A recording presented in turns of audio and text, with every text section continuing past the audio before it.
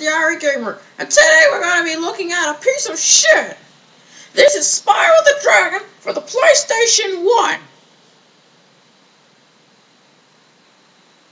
Upon opening the game, you'll see that it has such a big instruction manual. What a shitload of fuck! What a shitload of fuck. I mean, I don't want to spend time reading about a game, I just gotta play it!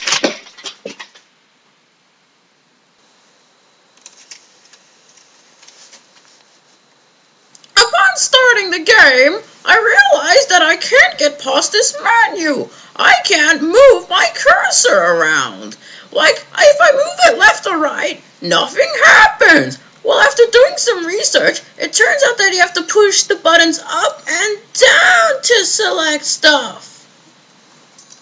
Seeing that this is a platforming game, you'll be pushing the X button a lot, so you should get a turbo controller unless you have super thumbs.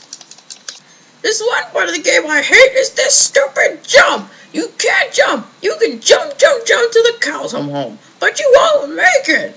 Well, after doing some research, it turns out that you can go to the other side and jump on that platform. Then you can go to the top.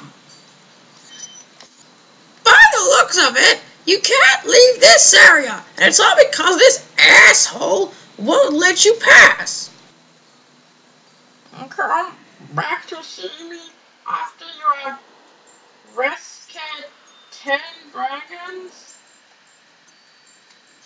Well, after going on Wikipedia, doing some research, it turns out that these things are portals, which is a rip-off of the game Portal, which came out way before this, just like I came out way before the AVG, and I mean, who's the AVG? And I've never heard of the angry video game nerd James Rolfe. Well, the first enemies that we encounter are these yellow pig-like things, and fuck! This game is so hard! Without a game genie, this is impossible! I don't think anyone's ever beaten this first level! I mean, if you run into the pigs, you die. If you run into the stick guys, you die. If you run into the water, you die. This game's impossible!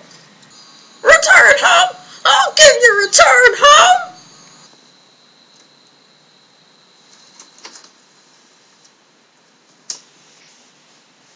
I'll put this piece of shit where no one can find it.